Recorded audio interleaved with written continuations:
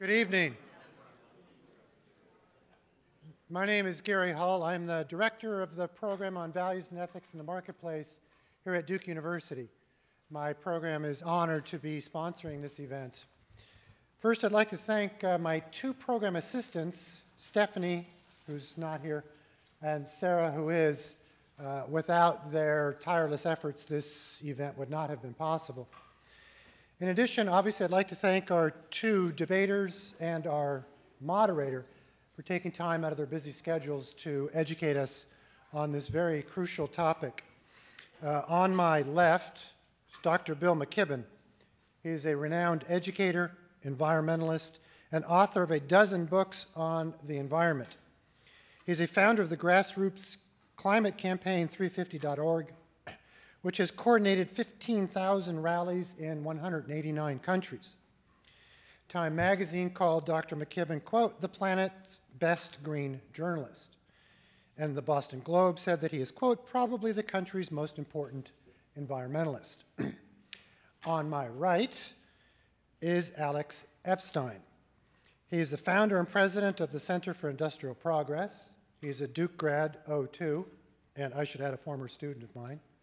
He was a junior fellow at the Ayn Rand Institute and works as a speaker and consultant for the oil, coal, and natural gas industries.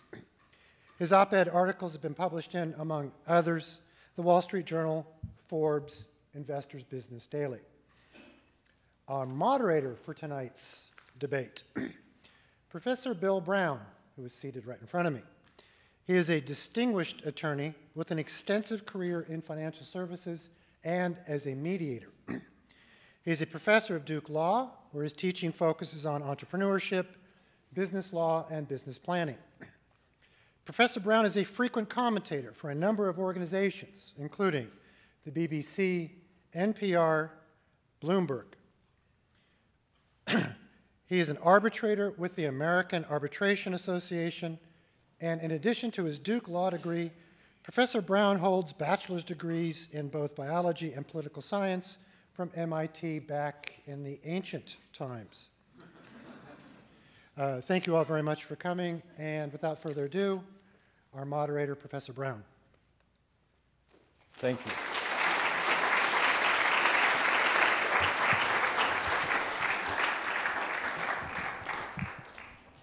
Thank you, everyone. We appreciate your coming here to Duke University tonight to engage in a debate. Dr. McKibben, Mr. Epstein, we have asked for the two of you to debate resolved. Fossil fuel is a risk to the planet. Dr. McKibben will take the affirmative, and Mr. Epstein will take the negative. Dr. McKibben, you have 10 minutes.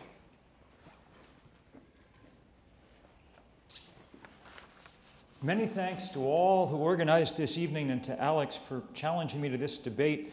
I'm going to speak quickly tonight. The list of risks to our Earth is long. I think it may make it easier for those of you following at home if you try to write down the points in this debate. I'll number my points to make them easier to follow, and I hope Alex will do the same. I urge you to listen closely to the evidence tonight, especially the dates. This is a fast-changing field, and timely information is crucial. Point one. In the past, fossil fuel has been a boon to this planet. This is perhaps obvious, but it is worth stating. And though it's perhaps unseemly to quote oneself, I actually think I put it fairly well in 2008. Coal and oil and gas are miracles, a solid and a liquid and a gas that emerge from the ground pretty much ready to use. They lie at the heart of our modern economy. We should be grateful for the role that fossil fuel played in creating our world, and equally grateful that scientists now give us ample warning of its new risks, and engineers increasingly provide us with the alternatives that we need. The transition away from fossil fuel won't be simple. It will require great focus and resources if it is to be done quickly, but it is the task of our time. Point two, fossil fuel represents a risk to the oceans. As the oceans absorb carbon dioxide caused by fossil fuel burning from the atmosphere, they have grown 30% more acidic in the last 40 years. One result, according to the British Antarctic Survey in August 2012, is that marine species are having a much harder time growing skeletons and shells. On the current path, coral reefs will dwindle to insignificance by mid-century. And by the century's end, the oceans will be, as the French oceanographer Jean-Michel Gattuso summarized the most recent international symposium 5 weeks ago, by century's end, our oceans will be hot, sour, and breathless. Point 3. Fossil fuel is a risk to the cryosphere, our frozen regions. September 2012 saw a record low for Arctic sea ice, shattering old marks. NASA scientist James Hansen declared it a planetary emergency, and The Economist magazine, in a remarkable cover story, called it both a grave danger and one of the greatest changes in human history. The extensive melt changes the planet's albedo, its reflectivity, speeding up warming, and it may also have dramatic effects on weather. In October last month, a study in Nature Geoscience linked Arctic melt to weather extremes in the US. And NOAA, again last month, described a physical connection between loss of sea ice and extreme weather in North America. Point 4, fossil fuel is a risk to hydrology, to the way that water moves around the Earth. Warm air holds more water vapor than cold, a basic physical fact which will do much to explain the 21st century as it unfolds. The atmosphere is 5% wetter than it was 40 years ago, a staggering change. This means destructive deluges are on the increase. The American Meteorological Society in August of this year said heavy rainfalls are up 20%. That extra moisture superpowers our storms. As Kevin Trenberth of NOAA put it, when that moisture gets caught up in a storm, it invigorates the storm, so the storm itself changes. We get a look at the sense of the results by looking at recent huge floods from Pakistan, where 20 million were dislocated in 2010, to Metro Manila, which was submerged this summer. Munich Re, the world's largest insurance company, the part of our economy that we ask to analyze risk, reported in 2010 that the number of loss-related floods have more than tripled since 1980, and that, quote, the rise cannot be explained without global warming. Point 5, fossil fuel is a risk to agriculture. Once fossil fuel increased yields, but now global warming is a killer for agriculture, as a remarkable study in Nature in 2009 demonstrated. The study from researchers at Stanford and the University of Washington found that we are increasingly taking our main grain crops out of the range where they thrive, and that we can expect grain yields to fall at least 20 to 40% as temperatures rise this century. Real-world results bear out the research. Europe's record heat wave in 2003 cut corn yields 36% and wheat 21%. This summer's heat in the US and Central Europe depleted grain stocks and caused prices to surge 40%. In October 2012, the charity Save the Children reported 24% of families in India and 27% in Nigeria were now scheduling food-free days. This planet ate more than it grew in 6 of the last 11 years. Point 6, fossil fuel is a risk to other species. In 2006, the Nobel-winning Intergovernmental Panel on Climate Change said the risk from extinctions from climate change could run as high as 70% of species. In January of this year, a new study in the Proceedings of the Royal Society found that researchers may in fact have underestimated that risk. Extinction of population of frogs, butterflies, ocean corals, and polar birds to climate change have already been observed. As the National Geographic put it, no matter where they look, scientists are finding that global warming is already killing species and at a much faster rate than had originally been predicted. Point 7, fossil fuel is a risk to coastal cities. In the wake of Sandy, we may feel this more acutely. Its storm surge came on top of seas that had already risen a foot. Unless we slow global warming, that will be at least 3 times higher by century's end and perhaps much more. A report this morning showed that despite the best efforts of the North Carolina legislature to outlaw sea level rise, the rate here and along the eastern seaboard was actually accelerating among the fastest in the world. This obviously makes coastal storms more dangerous. J. Marshall Shepard, president of the American Meteorological Society, said last Wednesday, as sea level rises, whenever we get even a garden variety storm now, we're going to see more damage. New York is only 17th on the list of most vulnerable cities in this world. Calcutta, Mumbai, Dhaka top the list.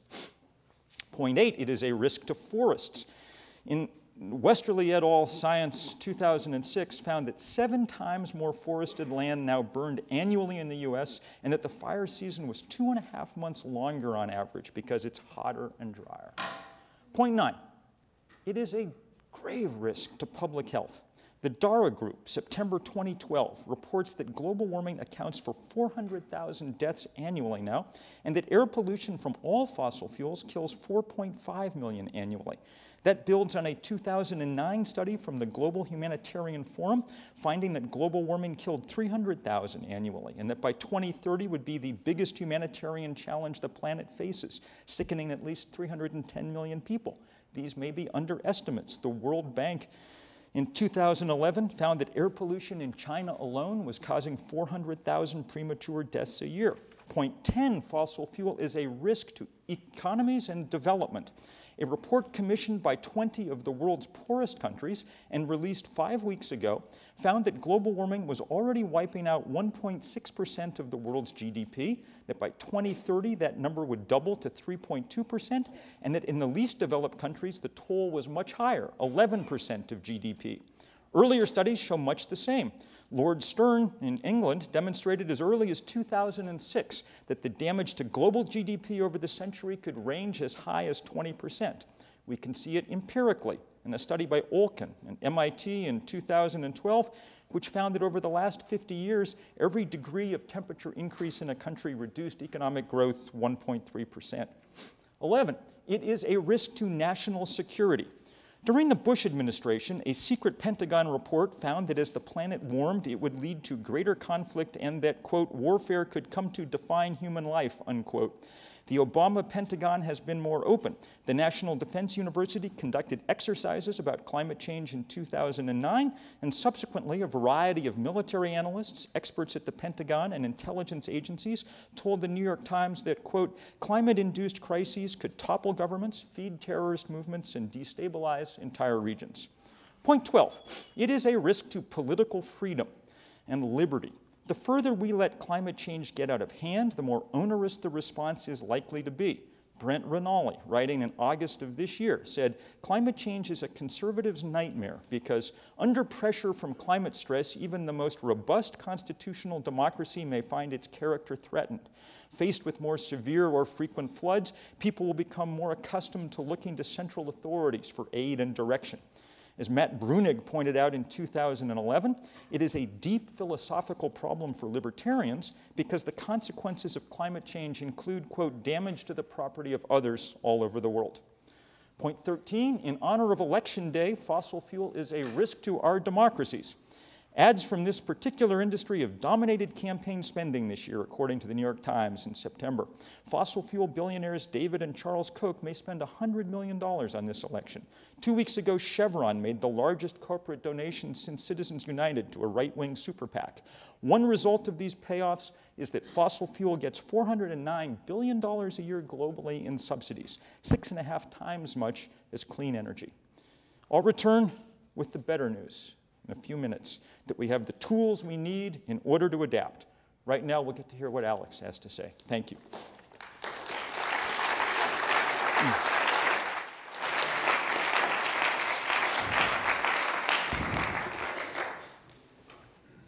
Mr. Epstein?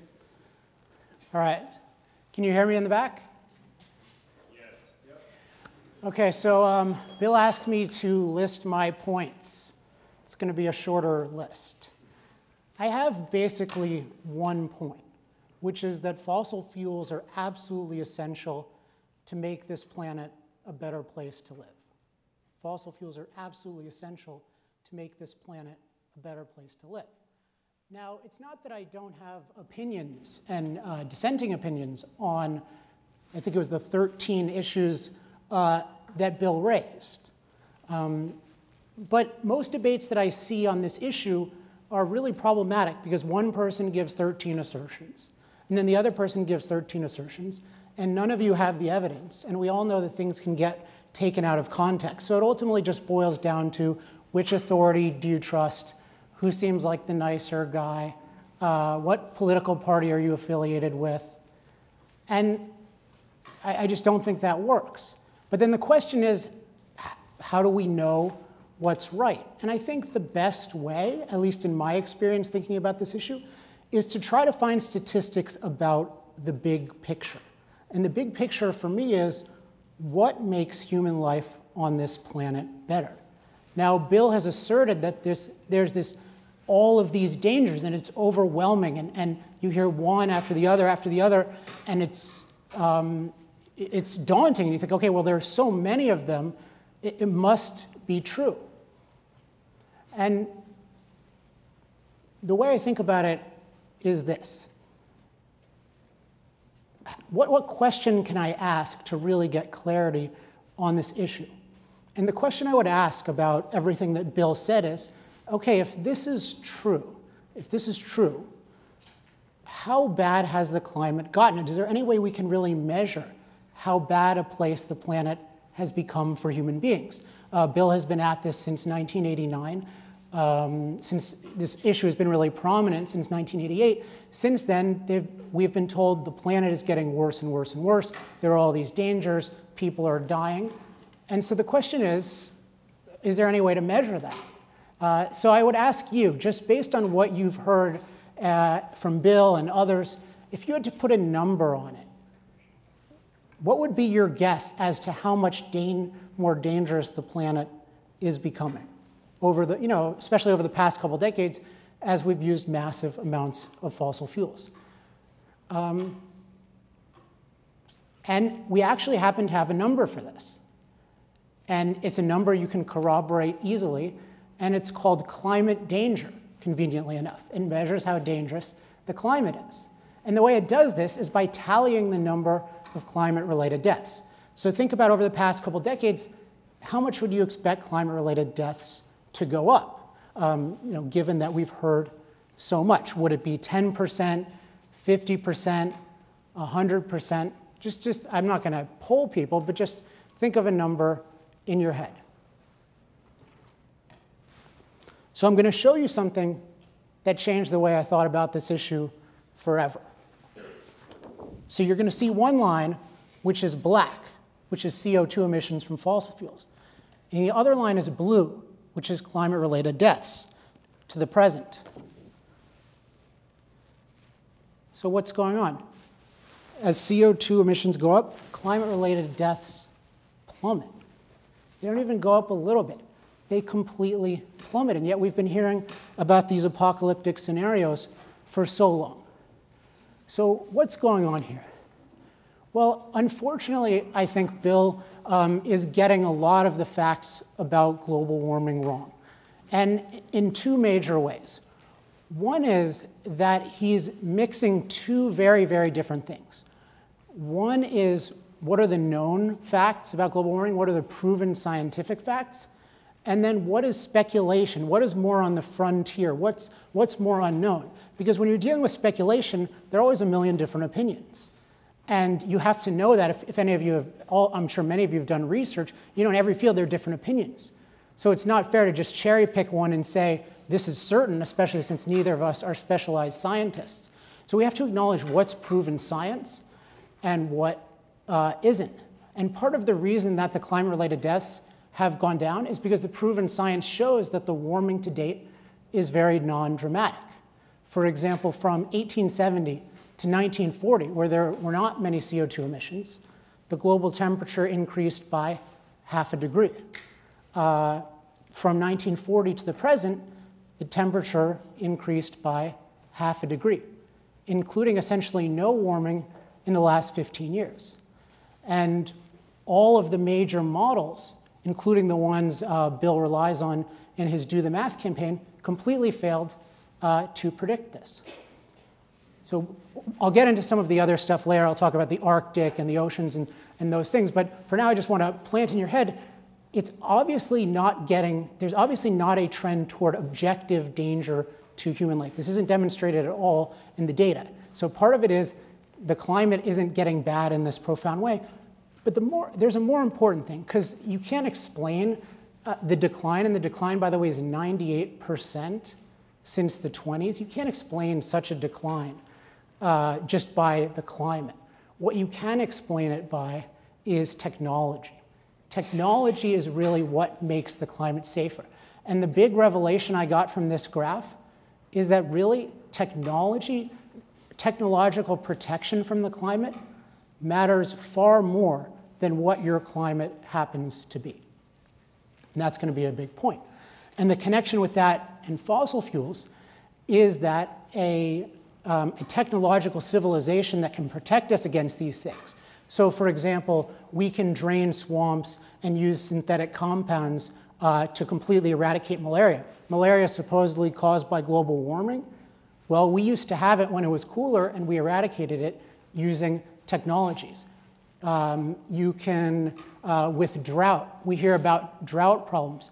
Drought-related deaths have gone down by 99.98% thanks to modern agriculture, which is by no means finished, powered by fossil fuels, including the ability to transport crops from one place to another. So in California, in the old days when we had a drought, I mean, way before I was there, it could have been I died. Now, it means that my strawberries go up in price. That's how much better technology makes life. So we can't talk about climate and how much, whether it's getting better or worse, whether it's dangerous or not, without reference to technology. And then the thing that underlies all of technology, which is affordable, abundant energy. And fossil fuels are the leading source of affordable, abundant energy. They supply 85% of the world's energy. So they supply the energy that's lifted billions of people out of poverty in Asia. They supply the energy that makes our agricultural system possible. And they are absolutely vital for the fact that we have the safest climate in history. Now, it's important to recognize that there are two risks we're talking about in tonight's debate. One is the risks of using fossil fuels, but the other, and which is the one I think is by far the greater risk, is the risk of not using fossil fuels. This is not just an academic debate over tallying risks as an end in itself. Ultimately, this is about what do we actually do? What do we actually do to the fossil fuel industry? What do we actually do to our energy prices? And it matters a lot. And Bill, as his solution in his book Earth, said, I'll just make sure to quote this so I get it accurately. Quote, "We need to cut our fossil fuel use by a factor of 20 over the next few decades." So a factor of 20. This is by far the most important source of energy in the world. Just to give you an indication, it produces 85%. Solar and wind, which Bill favors, produce a very expensive 0.3%.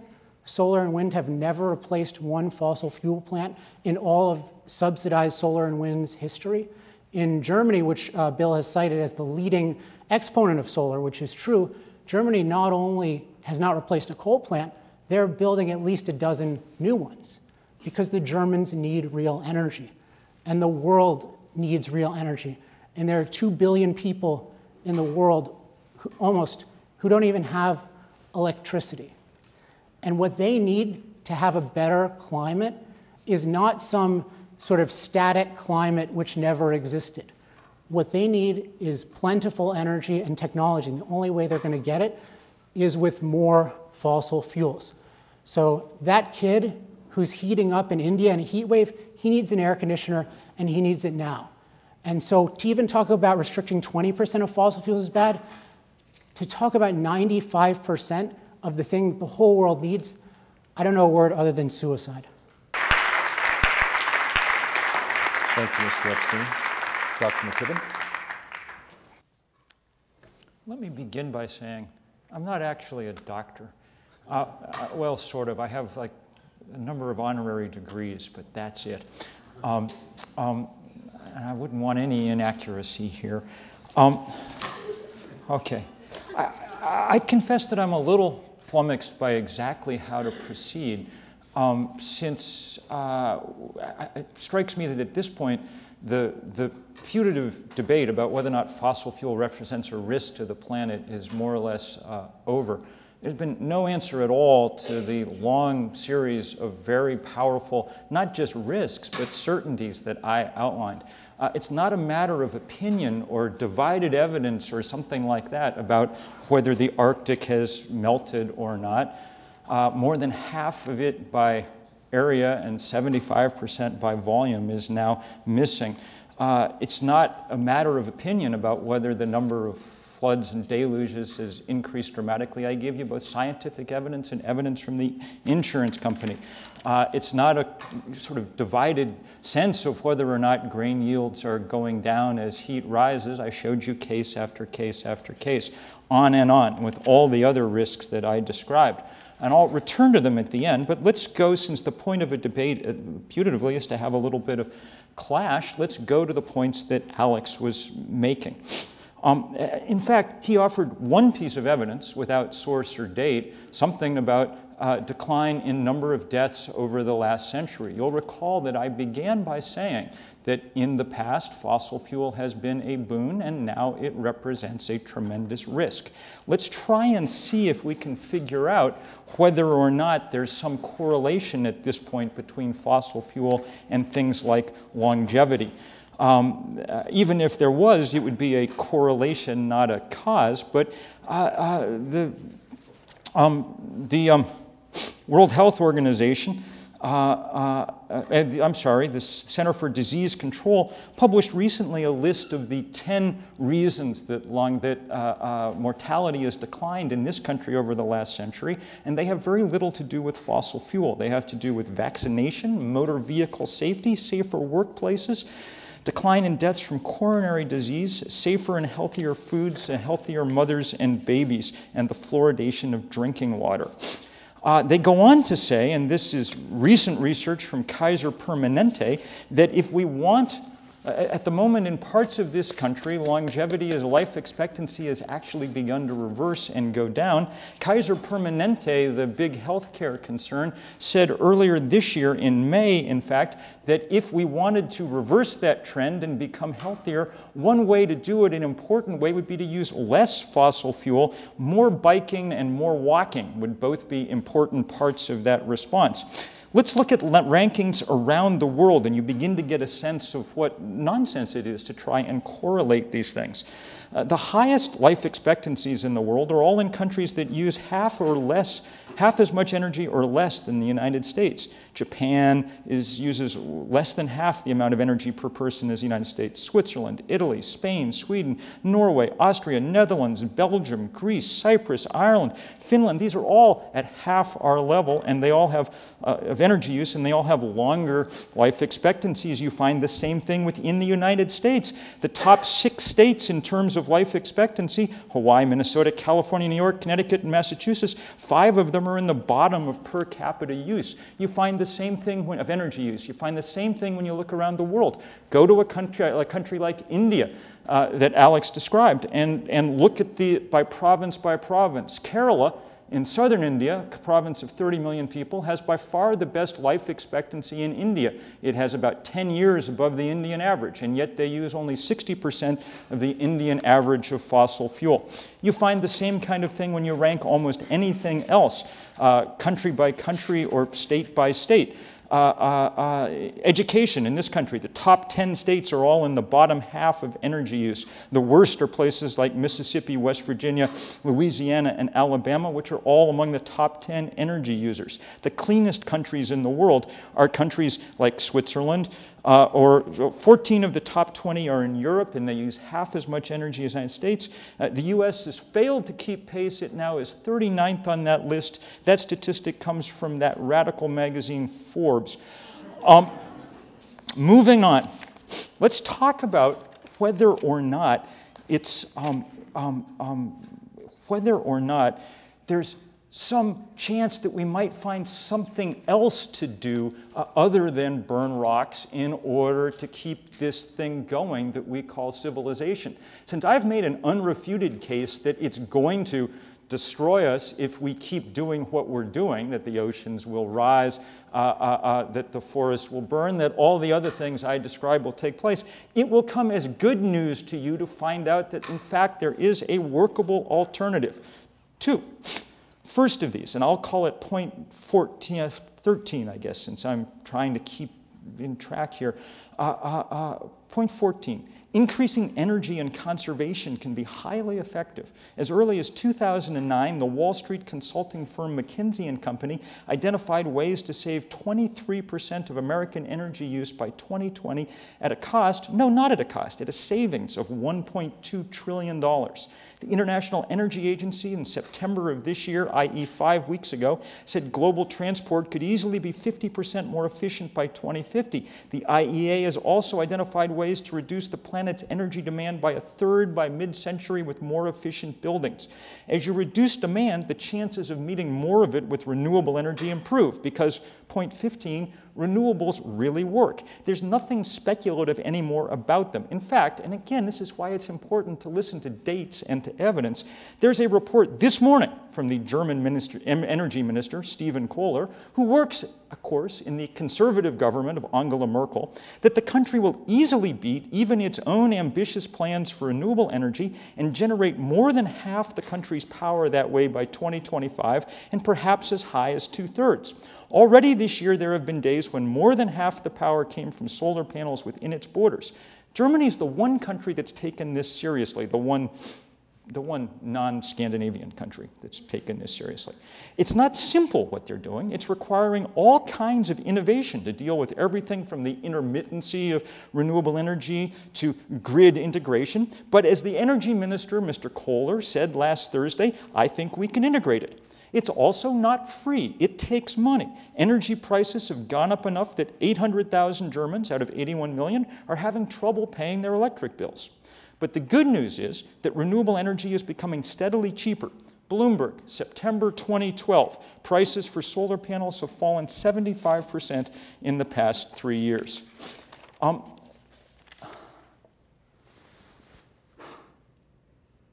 Right now, the thing to understand, the thing to be excited about, is that we're actually on the edge of a moment when we get to make the transition to something else. Everybody knows that 50 or 100 years from now, we're going to power our lives with the sun and the wind. That's what's coming.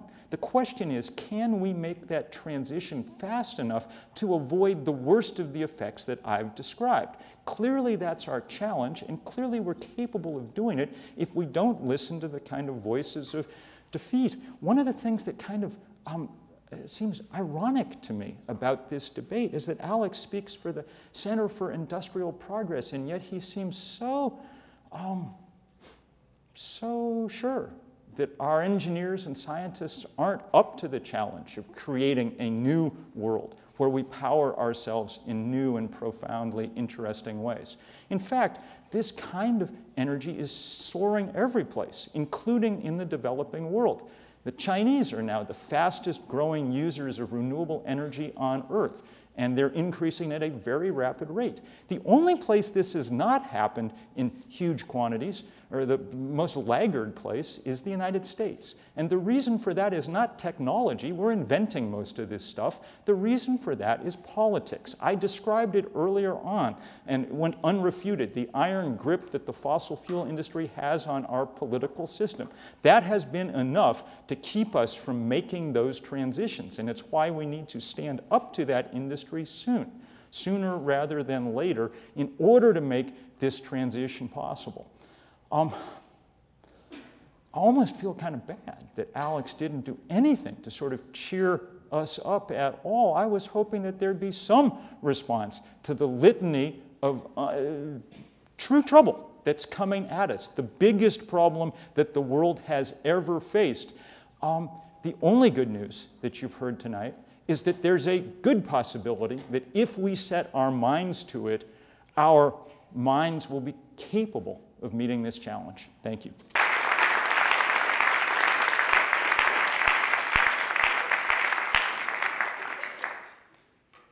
First of all, Bill, for your records, Historical Statistics of the World Economy by Angus Madison. What date? 2008, I believe. Okay, so I want to talk about two issues broadly speaking. One, actually three. One is what Bill's policy is. Two is the need for energy. And three is the need for context when we discuss very, very complex issues. So I said before, Bill says in the next couple decades, we need to reduce fossil fuel use by 95%. And I just want to make that concrete. That means using any, whether he does it through a carbon tax or however, cap, whatever he wants, that means that using any more than 5% of the fossil fuel energy we use today should be illegal. That's the only way of making sure that that happens. Illegal. And I want to put that in the context of Germany. So we'll use Germany as a running example.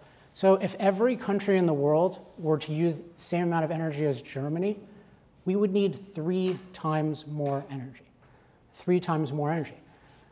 Now, I'm very optimistic that that can be met. But when I look at how that can be met, what I look at most of all is the evidence. What has actually been proven? So if you're, say, some of you want to become venture capitalists. If you were a venture capitalist and every time someone came to you with a study that said, oh, I can produce 50% of your energy for no money, or I've got a study that says this, you would go out of business. And what you look for with anything is a track record. So the fact that someone has a study or an idea or something else doesn't prove anything. So with the case of different sources of energy, we have to look at what are the most promising sources of energy. Because it's so important. I mean, even to just take a place like Asia. If we look at in China, what the difference, the places that use a lot of fossil fuels versus a little fossil fuels, you have like a 7-year different life expectancy between rural and urban China. And I don't have the quote here, but I remember reading a quote from a woman who had gone from rural to urban, and she talks about how when she was in rural, because it was all manual labor, they would lie up at night hungry, getting bitten by mosquitoes, and they couldn't do anything about it. Now imagine the positive possibility of getting out of that, of getting a job at a factory where with machines and with energy you can be a lot more productive. You'd get a decent paycheck. Now maybe not one we would want, but one that would allow them to buy their first light bulb or buy their first refrigerator. This is the story of what is actually happening in the world. This is amazing stuff. Fossil fuels are growing rapidly, and lives are getting better and better and better. And I definitely stand by my choice to focus on that one statistic, because it is a big picture statistic, and it is a statistic that deals with what is actually proven in reality. If we think about the climate system is this enormous system, and then the human system is this enormous system, it's very, very hard to know what overall is going to benefit and what is going to harm it. So a big picture statistic is the best. And the fact that despite 25 years of apocalyptic predictions, that life is getting better and better, that casts into doubt the case that it's going to get worse.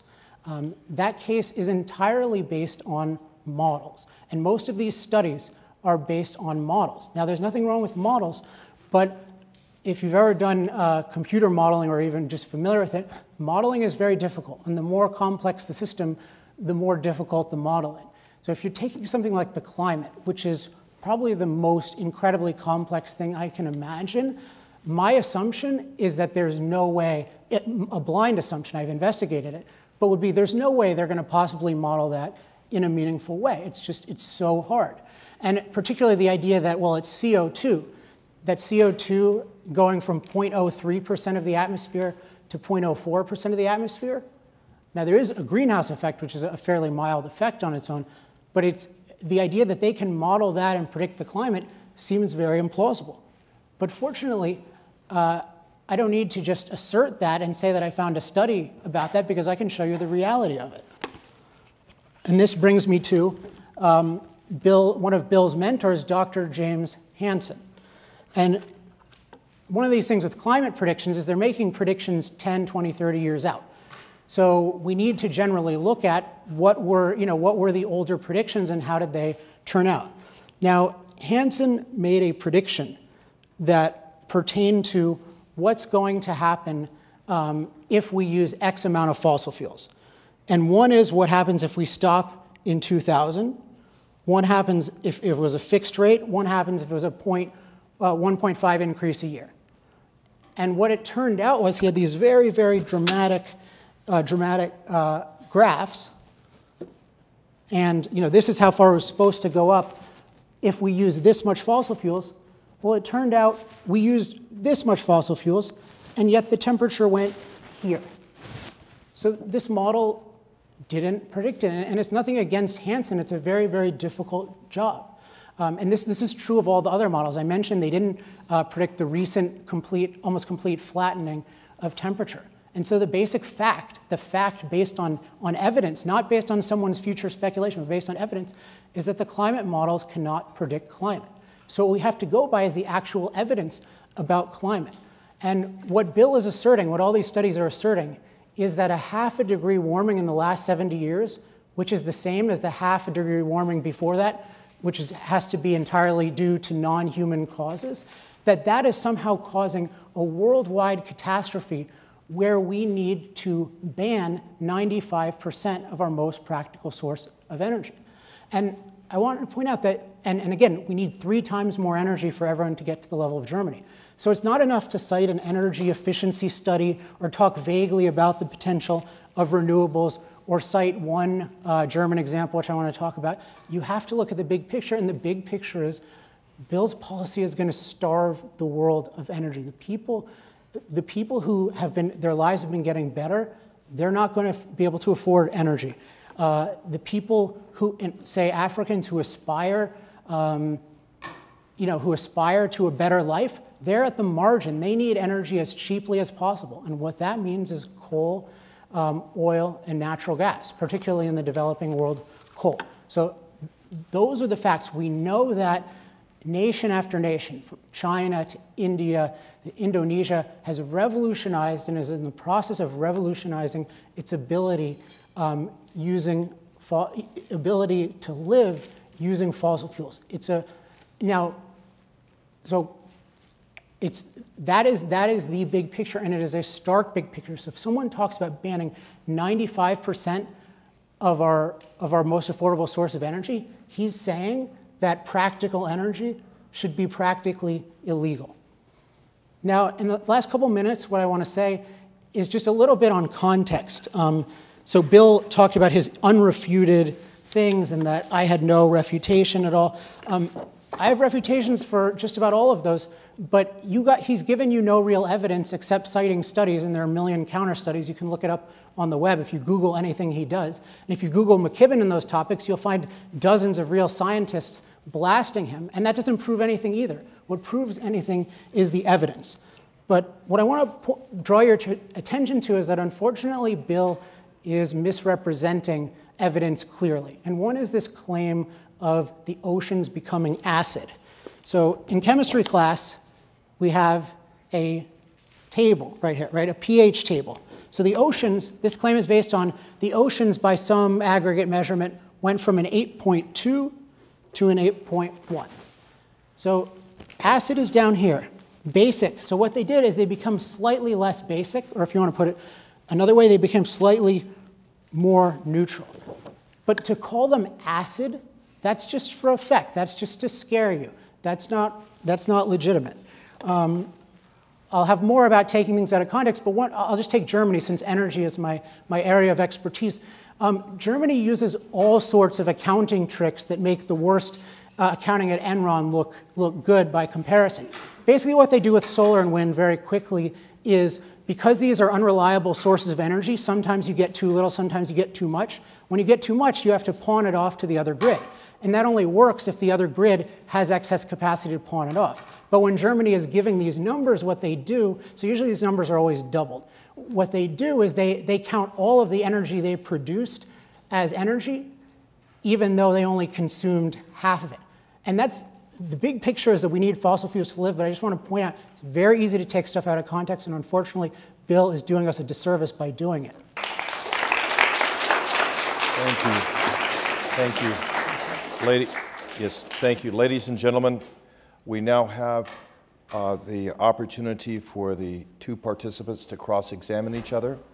By agreement, the 2 participants have agreed that they will each have 2 minutes. After the cross-examination, we will go into a period of 2 sets of rebuttals. But Mr. Epstein, you may start first. You have 2 minutes. Good question. Okay, Bill, you mentioned excitement about the future of energy, and 2 technologies I think are particularly exciting that don't emit CO2 are hydroelectric and nuclear. Now, unfortunately, the movement that you're part of, the environmentalist movement, is the biggest movement for shutting down dams and the biggest movement for opposing nuclear power. And I know you say nuclear power is expensive, but it actually was very cheap in the 70s before that movement made it expensive. So I'm curious, here's the question. Will you come out and champion nuclear power given that it is the one CO2-free source of power that can scale worldwide? Environmentalists are not opposed to all dams. Some of us are working hard, say in my community in Vermont, to build new dams and turbines on rivers. Second, nuclear power, we have no idea whether or not it's going to play a role until we have a serious price on energy. At the moment, remember the fact that alone among industries, the fossil fuel industry gets to put out its waste for free. That explains the tremendous market failure we see around us. My guess is that that nuclear power will play next to no role going forward simply because it's too expensive to, and it's not me who says this, and Jeffrey Immelt, the chairman of GE, said this summer, and this is a company with a large nuclear exposure, said it's just too expensive going forward. Wind and things are doing things much more cheaply now, so nuclear power is not where the future lies. Yeah, I completely disagree with that. It's a non-intermittent source, so we know that it can scale. So the good news about intermittency is that we're learning all kinds of ways to deal with it. And this is what's exciting about as we go into these new technologies. It's exactly what engineers are doing all over the place. I can show you a list of the 5 new technologies dealing precisely with the intermittency of wind and sun, all the ways that we're figuring out how to integrate them into grids, how to make them work. Mr. McKibben, thank you very much. Now, Mr. McKibben, you have 2 minutes. 2 minutes. To cross-examine. Absolutely. You were saying that I'd provided no real evidence of anything. Do you have any reason to think that the Arctic hasn't melted? Yeah, I have a quote about that I wanted to mention later. So when you talk about the issue of, you often use the terminology of unprecedented. So with things like the Arctic, sometimes we only have a couple decades worth of satellite data. So there's a great quote in the 1920s talking about how they're going up to the Arctic is receding. So your sense is that the Arctic had melted in the 1920s. Okay. Okay, so do you have any? Wait, can I continue answering that? Also, there's the issue of, my focus here is not, is there no changing in the world at all? I don't believe that the planet is somehow inherently perfect. I think actually we need to perfect the planet for human life. And so what that means is that if you're in a general warming trend, which was started naturally in the 1800s, it's not that surprising that more ice would melt. I think it's very misrepresentative, and I don't think it's fair to call it breaking the Arctic. And if you cite a bunch of studies based on climate prediction models that can't predict climate, I'm not convinced. I see. Do you have some reason to think that the rate of deluge and extreme rainfall hasn't increased 20% in? Yeah, I mean, this is a very hotly disputed issue in terms of. Well, if it's hotly disputed, don't you have to give us some evidence of that? You're giving no specific evidence. You're making an assertion. So. Just let him finish, please. Okay. I'm sorry. So, I mean, for instance, Richard Lindzen of MIT, among many others, have theories about how a general warming will lessen the temperature differences. Does Dr. Lindzen have any reason to think that deluge hasn't gone up 20%? Okay. Could you please let it? Well, he's filibustering here. Mr. Epstein, you have 15 seconds to complete. Yeah, so anyway, response. just to try to explain it, the difference between the equator and the pole will lead to less severe storms. That's a general theory. What you're giving is an oversimplification to an audience who doesn't know the data, doesn't know the disagreements, and it's unfair. You're not a scientist, and you shouldn't do that. Thank you very much, gentlemen. Okay, ladies and gentlemen, we now go into the rebuttal phase of the debate. Each of the participants will have 5 minutes each on 2 sets of rebuttals. Mr. Epstein, you please go first. All right. So I want to talk about one issue which you can look up and I think validate easily, which shows the severity of, I think, what Bill is proposing. And again, I can't let this go. The whole reason that I called for this debate is that Bill McKibben said that fossil fuels should be virtually illegal. And I believe that that would ruin my life, that it would ruin your life, and that it would ruin billions of lives around the world. And the only reason I believe that is because I believe in the power of energy. And from everything I know, fossil fuel energy happens to be the most important at this point in time. Now, my prediction is definitely that sometime in the future, nuclear energy, for various technical reasons, will predominate, but that's many decades away. So I might prefer nuclear. It doesn't really matter what I prefer. What matters is what people can produce now and what people need now. And the number one thing we need in life is food. And here's the facts about food. The world today has 7 billion people, and they're basically better fed than any world population in history. But this is a precarious thing, not because modern agriculture is inherently precarious, but because without fossil fuels, this whole system would collapse. Fossil fuels are something as good, this whole system would collapse. In 1970, just to give you a point of comparison, many people were forecasting that with a population of about 3.8 billion people, hundreds of millions of people would starve. There was just this problem of world hunger. What are we going to do about it? You know, people are going to die. And what solved the problem of world hunger? Well, it was a combination of genetic engineering and fossil fuels. In particular, what you had is oil-powered machinery made agriculture much more productive, so you could have a harvester that could reap like the equivalent of 500,000 loaves of bread a day. And at the same time, you had oil-based transportation that, as I mentioned before, could take crops to areas that are suffering. You also had a lot more farmland that was in circulation because with transportation, someone could grow something one place and transport it 3,000 miles away, even if there wasn't nearly the local demand. And then there was fertilizer produced by natural gas. Now, there's no question at all, leaving aside someone making up that they have a solution to doing this without fossil fuels, we've had 10,000 years of trying to do agriculture without fossil fuels or something just as good. And what we had was periodic starvation and famine and suffering over and over and over. And only once we figured out how to create abundant, affordable energy and devote it to producing crops, only then could people live in large numbers and not be afraid of starving. So when Bill talks about, like, in vague terms, exciting new technologies, it's certainly an industry I follow a lot, there's no solar or wind replacement for a combine harvester. I mean, these are not, there's nothing proven about these at all. They're always the next technology. And they've been around for at least 75 years apiece. There's always great studies about how they're going to be the future. But in reality, they're not going to feed people. So what the world needs is more fossil fuels. The evidence we have is not just that fossil fuels aren't ruining our planet, they're making it much better. Climate-related deaths are going down. And so what we need is many, many more fossil fuels so that people can eat and they can have food.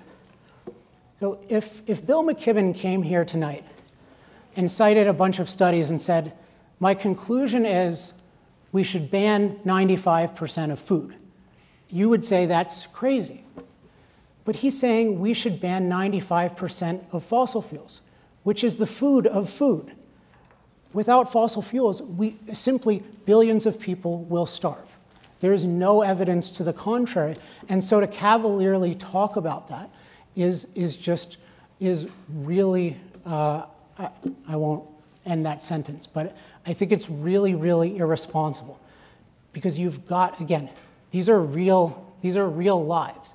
These are people who, if we do the wrong thing, they will die. And ultimately, you will suffer too, but these people will die. And one thing we know is that modern industrial fossil fuel agriculture saves billions of lives, and what Bill is saying would take them away.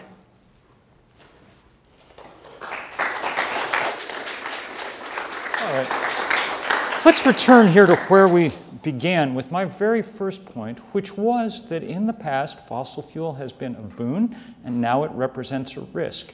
The risks, in fact, they're more than risks, they're certainties, as outlined in one piece of evidence after another, are unrefuted. So let's think about what we're going to do going into the future. I was glad that we finally got down to some brass tacks here. Alex said one thing we need in life is food, that we're better fed than any population in history, and that's precarious because of the lack of because of someone might want to take away fossil fuel. In fact, as I pointed out, it's precarious because we're having very strange weather. 6 of the last 11 years, without any restriction on fossil fuel, we've eaten more than we've grown on this planet. The good news is that we're figuring out other ways, as usual, to do these things. Technology marches forward, and technology is not always high-tech. Often it feels like lower tech to us. People learning how to use new techniques in remarkably efficient ways.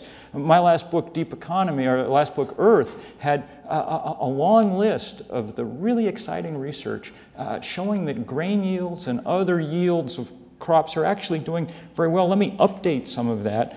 I'm looking here at data from 2012. Recent studies from Switzerland with 154 growing seasons worth of data on various crops grown on rain-fed and irrigated land in the US and elsewhere found that organic yields were essentially equal at this point to yields from conventional farming. Now, it takes more people doing it. We're not going to be able to get by with 1% of Americans on the farm, which is what we have now, i.e. half as many people as we have in prison. We will not need to go back to 50% of Americans on the farm like we had a long time ago, but a few percentage more would make it a lot easier.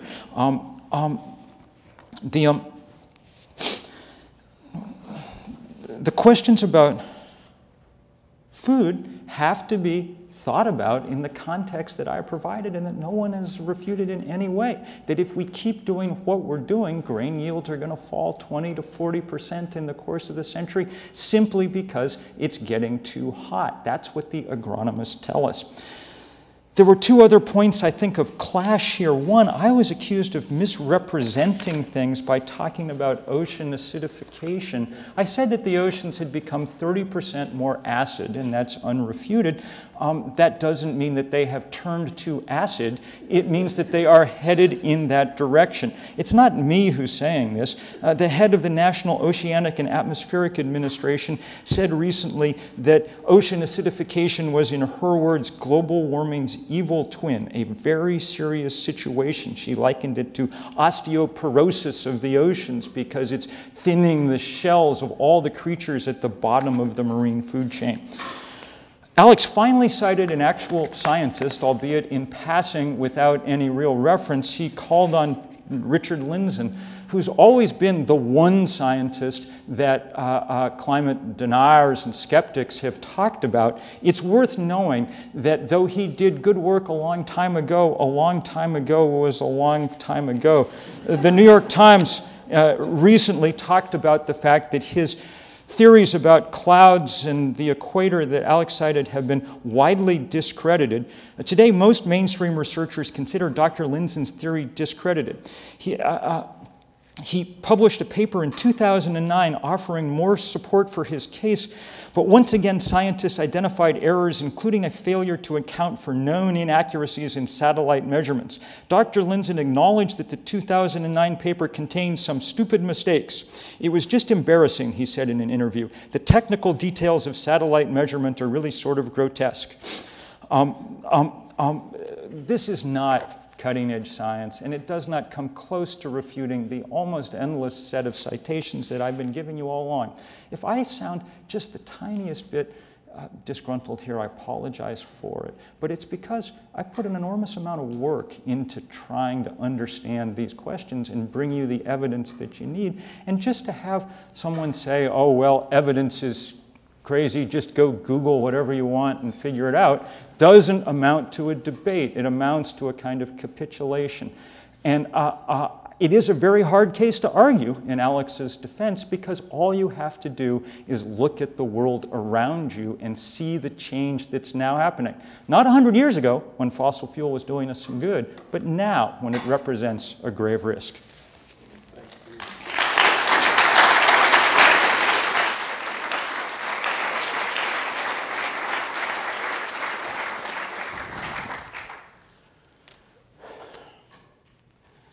So a little over 10 years ago, I was you. I would have definitely come to this debate. I was very interested in this issue. I was certainly worried about this issue. I didn't know much about energy back then.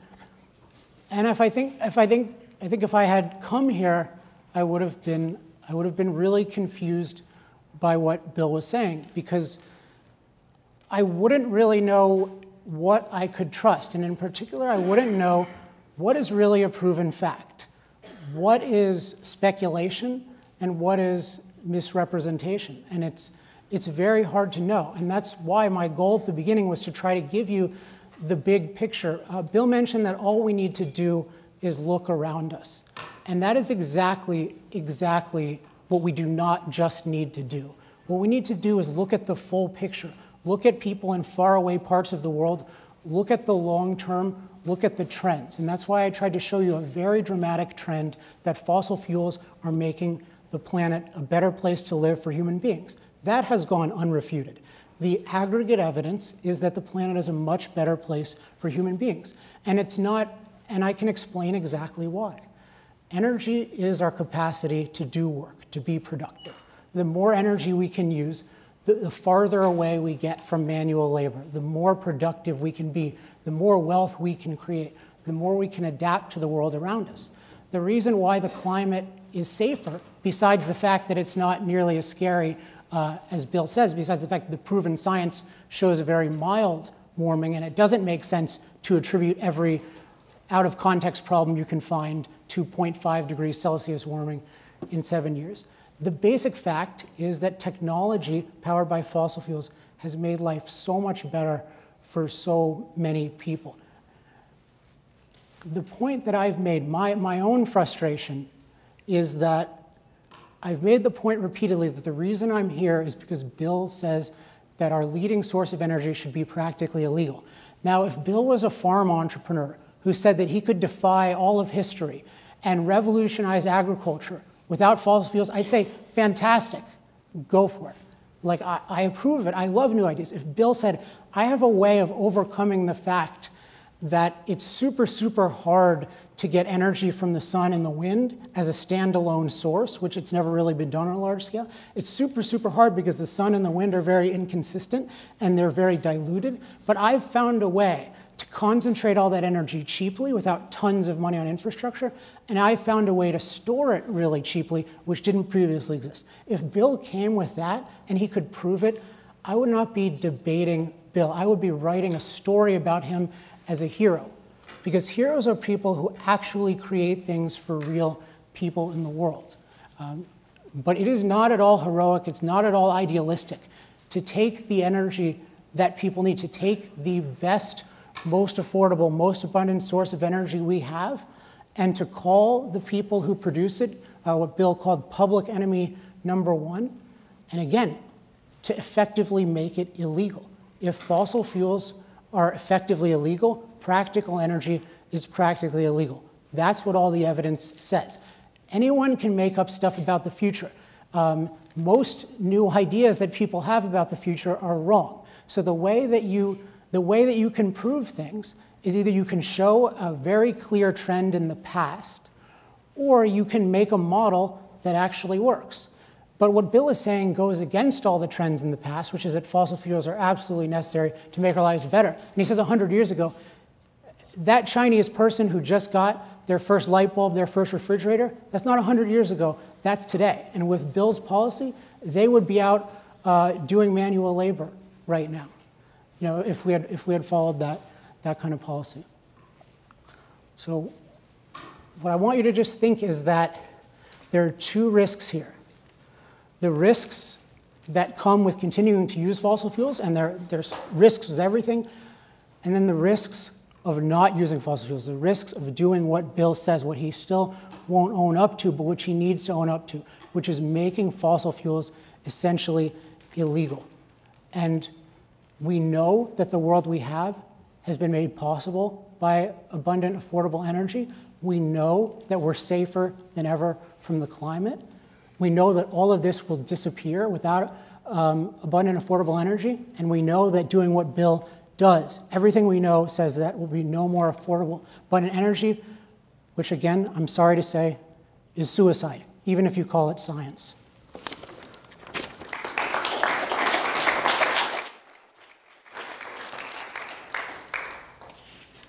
All right, we've almost come to the end of this evening's events, and many thanks to all who made it possible.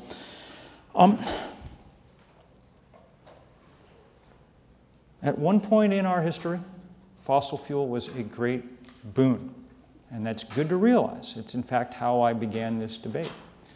At another point in history, it represents an enormous risk. In fact, as I pointed out, and not by providing studies from some person that you're going to go Google and find out it's not true, but providing hard evidence of exactly what's going on.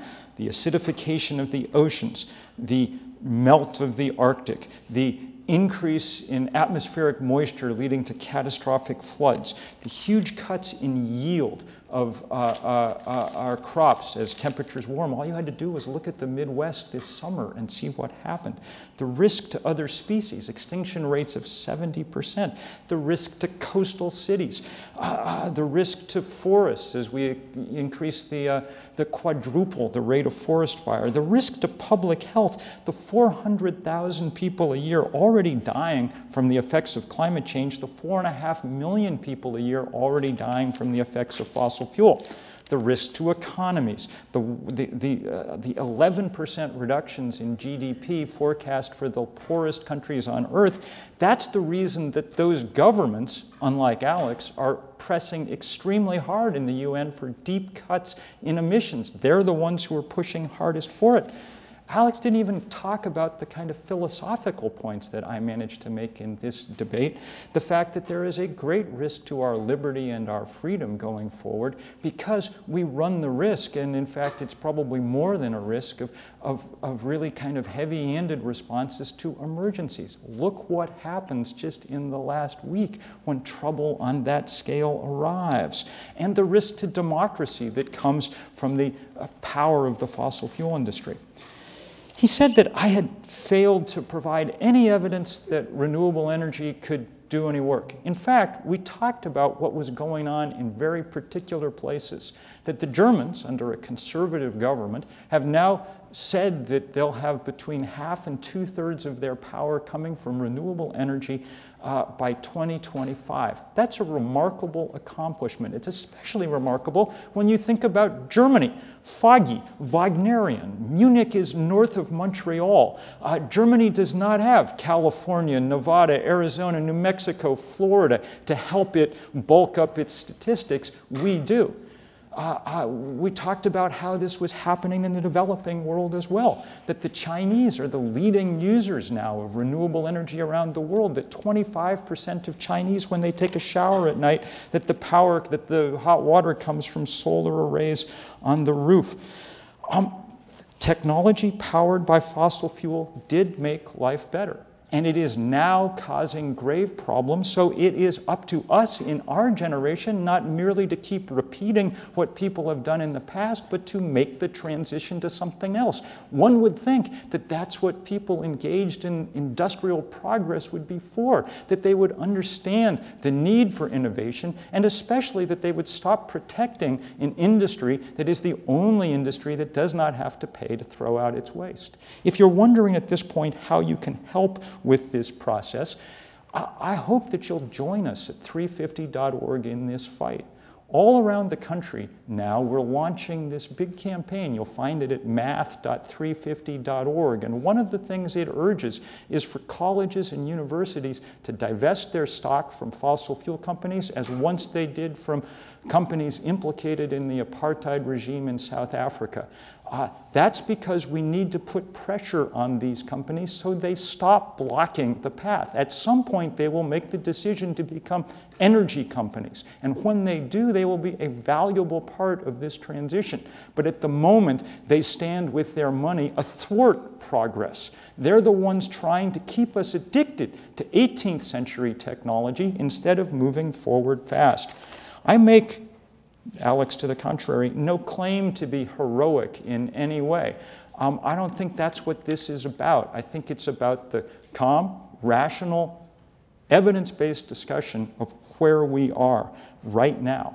And where we are right now is in a world of trouble, but in a world of trouble that we can get out of if we move with real vigor and real dispatch. The next few decades will be a test of just how good an adaptation the big brain really was. I'm confident that if we're not fearful and shrink from this challenge, that we can make some real progress. I never said, and this is the last thing I want to say, I never said that any of this was going to be easy. It is not. It is going to be extremely difficult. The only thing more difficult will be trying to survive on the world that I described, the world that's already starting to come into being as a result of fossil fuel. Thank you. Thank you. Thank you very much. We'd now like to take questions. There's a microphone here in this aisle. If you will please come up to the microphone. Do you want us to stand up here? Yes, please stand up here at the podium and respond to the questions. We will have time for about 6 questions. The structure of this part is that you will direct your questions specifically to one of the speakers. That speaker will have 2 minutes to respond, and the other speaker will have a minute to respond to that. So, the first questioner, please state your name and direct your question. Hello, my name is Lucas Spanger. I'm a student in computer science, and my question is for Alex. I'm kind of shocked that you, Bill, did not mention at all that these fossil fuels are finite, like these will run out. How do you respond to the fact that the scenario you give us with people dying, or like people cutting down by 95%, all the negatives that you say that will occur? How do you respond to that occurring 300 or 400 years in the future when we use all these finite resources? Yeah, thanks. Thanks for the question. So I just want to make clear that energy is a process. When we talk about what the best kind of energy is, all that means is that it's the best kind of energy, it's the most affordable, abundant right now, or for some foreseeable timetable. That's what I'm saying with fossil fuels. For right now and for, let's say, the next couple decades, it's absolutely essential. If you ban it, and I'm not saying don't use other things, of course, go for other things. As I said, I love nuclear. I think it's an amazing technology. But banning is what I'm against. So don't make it illegal to use the best thing at any given time. As long as it's legal to use the best thing at any given time, then what you get is what I call progressive energy, which means you find better and better ways. And I think the evidence is very, very strongly against solar and wind. I think the only reason I have nothing against them personally. I would love, and they're good for things like heating hot water, or solar is anyway. But I think in general, the trend is that the best sources of energy are ones that are really, really condensed. And nuclear power has 1,000,000 times the energy density of coal. So what's really striking is that the environmentalist movement refuses to come out vigorously in favor of it. I don't mean mildly or, oh, I don't know. I mean, this is the only technology in the world that can scale on a world level. And so if you think this is the crisis of a lifetime, Bill, I think right now you should come out and tell the world, I support scalable nuclear energy, and I'm happy to show you the evidence from the 70s if you haven't studied that. And I think then you'll learn, then you should really support it. And if you don't, and if you keep letting environmentalists shut down hydroelectric dams, then it's not really about CO2. It seems like you're against all the practical sources of energy. I don't know quite how that responds to that question, but I'll try. We're not actually going to run out of fossil fuel in time. We're finding too much as we go around, and enough to destroy the atmosphere or the climate before we run out. If we did run out, we would have long since have moved on to other things, and necessity would have been the mother of invention. We're not going to get that easy out this time. We're going to have to decide to do this before things happen. We're not going to do nuclear power on a large scale simply for no other reason than it's incredibly expensive. It comes obviously with all kinds of other problems too. But the simple disqualifying one, as the head of GE, not me, said this summer, is that it is too expensive when you compete with things like wind. With regulations created by the environmentalist movement. Next question. My name is Stephen Horton. My question is for Bill. First, I really respect both of you for different reasons. And one thing I do not respect is lack of integrity. Bill, I don't know if you understand what a logical fallacy is, but many of your arguments tonight were riddled with logical fallacies. And most of them were akin to, if global warming, or since global warming is happening, the number of pirates is decreasing, or since global warming is happening, the number of strippers is going up. I know, but you did make the argument that since global warming is happening, the grain production is decreasing. And I actually work in sustainable agriculture, so I knew a little about that. Yeah, I quoted from agronomists explaining that as the temperature rises, we're taking plants, which after all evolved in the Holocene like us, out of the range at which they really thrive. And we're making it too hot for things to grow at their best. That's why we now think that each degree increase in global average temperature from this point on should cut grain yields about 10%. That's Battisti and Naylor in Science, 2009.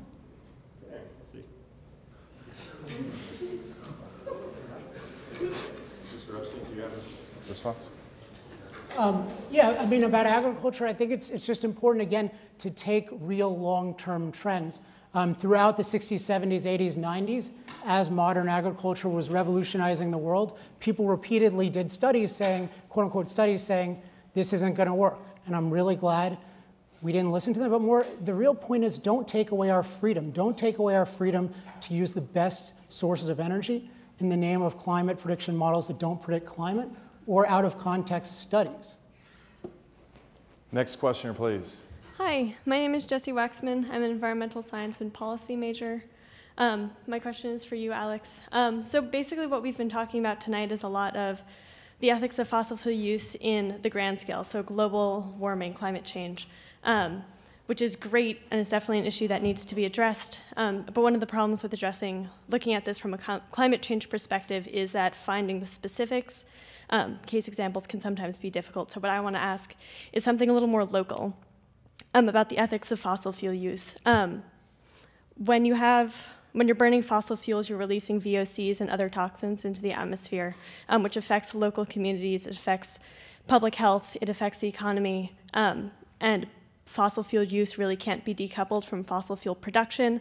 Things like mountaintop removal, things like hydraulic fracturing. With mountaintop removal, you have grand increases in cancer rates, in childhood asthma, in a lot of these really bad, widespread epidemic diseases at the local level. With hydraulic fracturing, you can have water contamination, which I realize is debated, but you also have increased VOCs, increased levels of carbon dioxide, which have led to increased hospital emissions, increased childhood asthma, increased cardiovascular disease and pulmonary diseases. So my question is, considering the practicality of using fossil fuels, looking at the local level, what are the ethics, and what does, I guess, your side think about the ethics of the localized impacts of fossil fuel use?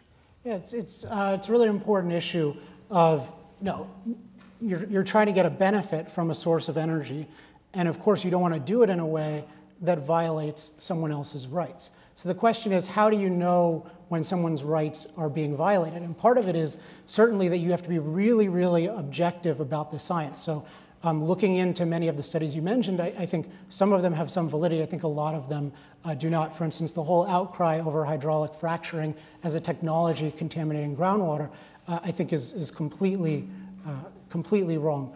Now, but part of the context is you always want to minimize pollution, but you have to take it in the context of you're minimizing pollution for a purpose, which is so that individuals can lead the best lives possible.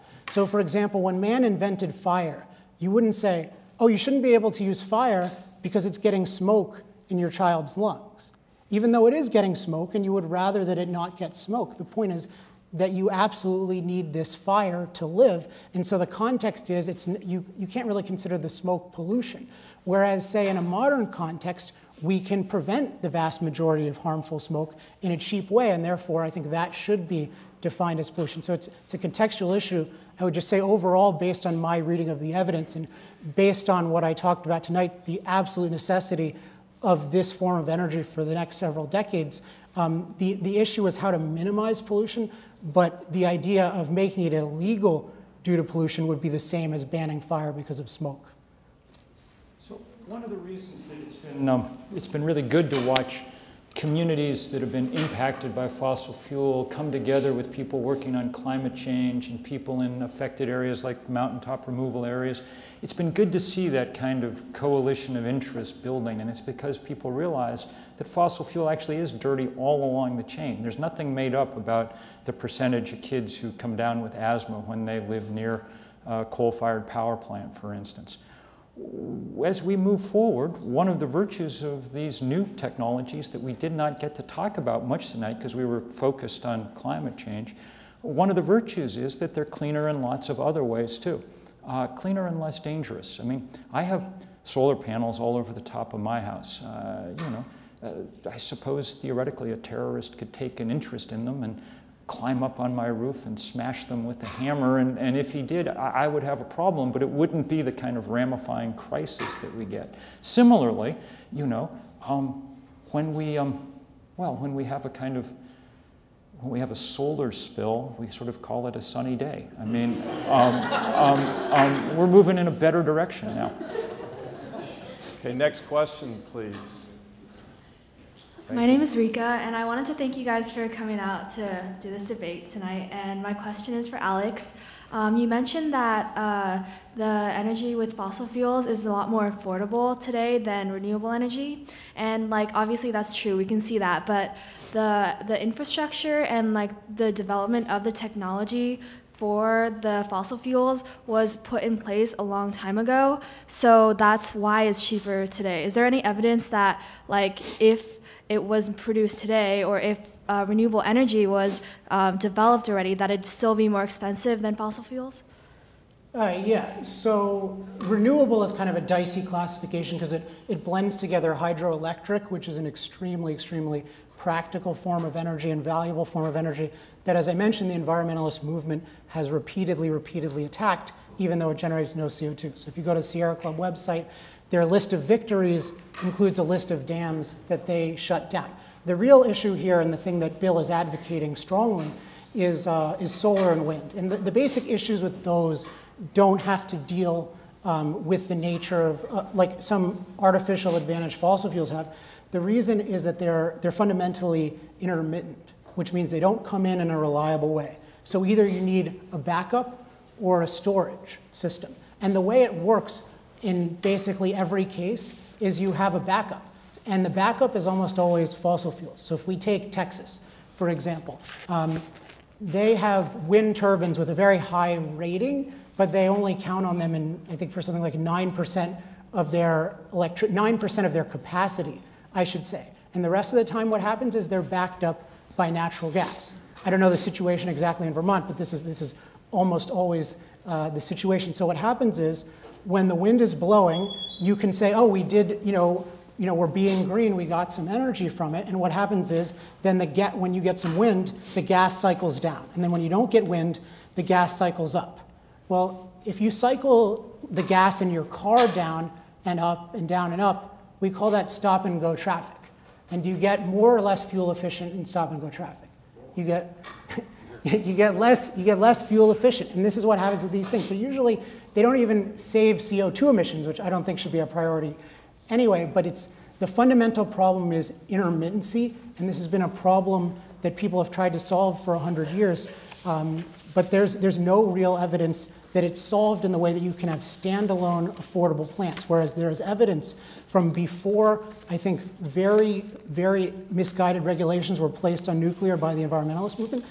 There's proof of this, there's evidence of this. They produce cheap energy. And so if you care about CO2, your first priority is stop attacking nuclear, not you, but get people to stop attacking nuclear, stop attacking hydro, and become champions of them like I am. Thank you. The reason and the only reason that fossil fuel is cheaper is because, as I said earlier, it's the only industry in the world that doesn't have to pay to put out its waste. It gets to pour. That's why economists have routinely described climate change as the greatest market failure of all time. There's really no reason not to internalize that externality in the price of fossil fuel, at which point it would become far, far easier to move in these other directions. The good news is, and here we have plenty of evidence now that in fact, we're learning how to cope and easily with some of these intermittency problems for things like wind. The new data from the UK published within the last 6 months shows that exactly the opposite of what Alex is saying, that wind is providing huge and real savings in CO2, not causing an increase in emissions from gas-fired power plants. That's what's going on in the real world, and it's going on because we get better at this stuff very fast. And we'd get better at it much faster if there wasn't an artificial monopoly preserved by the fact that the fossil fuel industry doesn't have to pay to put out its waste. That's why we need a movement to challenge them, and that's what we try to do at 350.org. Thank you. One of the natures of these questions is that they have to be directed to one person. 3 of them have been directed toward Mr. Epstein. Is there a questioner that has a question for Mr. McKibben? Could you please go ahead next? My name is David Lewis. My question is, so you've gone to great lengths to try to convince me that wind and solar are the future. The oil industry represents the great market failure. My question is that, for example, windmills, wind technology is not a new technology. It's old. So prior to the oil industry, prior to that ever coming about, before all of the government regulations, prior to government subsidies to the oil industry, people did use windmills. My question is, why is it that you think that it was the oil industry that won out in the free market rather than all of these windmills? People were using windmills. As I said at the very beginning, there's something quite miraculous about fossil fuel. It's dense in energy, it's relatively easy to get at, it's easy to transport. It's pretty much magic stuff. It's just too bad that it's wrecking the planet. And so the reason we're seeing windmills and things resurge now is precisely because we understand that the cost of not doing it is so enormous that we better go in that direction. That's what it means when Lord Stern in the UK says that we face a 20% decline in world GDP if we let the planet warm up. That's what's concentrated people's minds. If we got to the point where we put, now that we know the damage that carbon causes, where we put a price on carbon to reflect that, corrected that market failure, then that switch would happen all the faster. Please. Yes, I'd like to address this issue about market failure and externalities, which I dealt with indirectly, but I just want to connect it directly to what Bill said. So there's this idea that there's this enormous, enormous hidden cost, when you buy, say, gasoline at the pump. And so in addition to whatever you pay, you should pay X amount more. But this whole argument is based on the idea that fossil fuels are making our planet so bad that we have to make them 95% illegal. In his article in Rolling Stone, Bill said that the tax on fossil fuels should be enough that we need to keep all the carbon we need to in the ground. And his view is that, in a couple decades, that means 95% illegal. So who knows what that means, but $100 a gallon, $200 a gallon, that's what he's proposing. And yet what I made clear by the big picture statistics, not focusing on things out of context, not speculative things, but the big picture facts about life, is that fossil fuels have made the planet a better place for you and I and billions of people in the developing world to live. So if anything, I think that it's the hidden benefits that we're really ignoring about fossil fuels, about affordable energy. So, maybe you should pay them money by that. Now, I don't think we owe them extra money, but I think the idea that we should pay $100 or $200, whatever, for gasoline in the name of a prediction made by climate prediction models that can't predict climate, it would make practical energy, as I said, practically illegal, and it makes no sense. It's not a market failure, it's a thinking failure. Next question, please. Hi, my name is Isaac, and my question is for Alex. Alex, on your website, it states that, quote, so long as we embrace policies that protect property rights, including air and water rights, we protect industrial development and protect individuals from pollution. So I'm curious to hear what policies you would propose to protect property rights from the externalities of fossil fuels and how those would measure up in an economic climate where the full costs are borne. So actually the view of sort of, I'll try to make this quick. With the pollution issue, kind of externalities and property rights are two different approaches. I believe in the property rights approach. And that means that you define something as a violation of a right. And as I mentioned earlier, it has to be in a technological context. You can't say fire should be illegal because it produces smoke. So it's an issue of how do you define the rights. And there's a really, really rich tradition that started in the 19th century of people coming up with all sorts of common law to say, okay, if you were here first, someone can't move in and say, oh, I have a right to be free from your smoke. But if you were there first, someone can't just move in. And a lot of it is resolved through torts and the common law and things like that. So that's my basic belief. And then if you do that, what you have is the best of all worlds, because individuals are prevented as much as possible from contaminating one another, and they make these enormous amounts of progress. And in a place like China or India, there's a lot of progress to be made in that field. What I don't agree with, though, is that I don't agree that the evidence shows that CO2 falls in this category. Because again, life is getting better as we emit more CO2. That is just, and in the aggregate, that is a fact. Now, I have no sort of ideological opposition to that ever being true. If it turned out to be true, then we would have to take different measures. But as I said, that would mean liberating nuclear and hydro as soon as possible, liberate solar and wind, and see what happens, but make sure to liberate nuclear and hydro. So the interesting way to think about that question, is say you live in a country like the Maldives, which has a 5,000-year-old human population. But its odds of becoming a 5,100-year-old culture are pretty slim because the highest point in the archipelago is about 1.5 meters above sea level. And scientists are entirely clear that carbon in the atmosphere is raising the level of the oceans, raising it fast. People in the Maldives have obviously done nothing to cause this problem. Their use of fuel is minuscule. And yet their property, literally their property, is being taken away from them by people who are using immense amounts of fossil fuel. It strikes me that, as I said in my speech, that for a libertarian, that strikes a very difficult question to answer. How it is that we're allowed, because we like to drive around in SUVs, to take their property. The good news is that we don't need to kind of answer it at that level, and we don't need to answer it at a level of $100 a gallon gasoline. What we need to do is go get electric vehicles if we have to use cars tall and power them from the solar panels on our roof, at which case, not a problem. And you can go down to the GM, Ford, Toyota lot in Durham today and get just that car, and it'll work fine. Is this on? Did you want us to answer questions or just ask them? Because I can answer the questions. Just, about no, the you libertarian, can Ask, I think. You can ask questions. Okay. You So can answer them afterwards. okay. Because I have an answer to the libertarian question, but it seems like this debate of wind and solar versus fossil fuels has been prominent for a long time.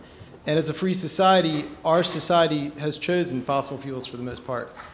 And in places where they're prohibited, such as like when hurricanes come, like in New York or New Jersey, it's chaos without them. And I think Alex has a great point when he says it's food for food, but it's also food for heat, it's food for cars, it's food for everything we do.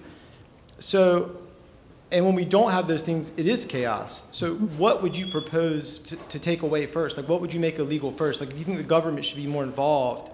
I did not say that. I said the one thing, really the most important thing that the government could do is correct this powerful market failure. If you're a solar installer and you're putting up solar panels, you have to clean up on the job site and you have to pay to put away the trash that you've created, okay? But if you're a fossil fuel company, you don't. You get to pour the carbon into the atmosphere for free. And I've given you about 15 powerful reasons for why that's a very bad idea, including the fact that it's creating the conditions of chaos that you described. Now, at the position we're in at the moment, that's exactly right. That's what happens. That's why we need to make this transition and do it as quickly as possible, and delaying it and deciding that we should just go on like we are for another 10 or 20 or 30 years because it's more convenient for us is a very serious mistake. Can I say that's not a very specific answer? Like, I meant like there's a bridge that has to get... Excuse me, could you, I'm sorry. Yeah, to kind of address where I think the questioner might be coming from, I don't think it's constructive if you're talking about a very, very specific prohibition on human life. Namely, we should not be free to use fossil fuels going forward. And again, I didn't come up with the number 95%. Bill gave the number 95%. No, actually, I give the number 80% in that article. In your book, Earth, you give 95%. Anyway, 80% is scares me almost as much. So there's just this issue of what is going to specifically happen as your practical sources of energy get taken away. So as the factories that can now run cheaply and have just opened up in the US due to cheap natural gas, as, say, fracking gets banned, which Bill is in favor of banning it, what's going to happen as your price of oil goes up? What's going to happen as your price of food goes up? What good is it going to do you that someone in a room gave some prediction about how all of these things would be magically solved in a way they had never been done before, that just conveniently happened when you took away the basic solution, which is abundant, affordable energy?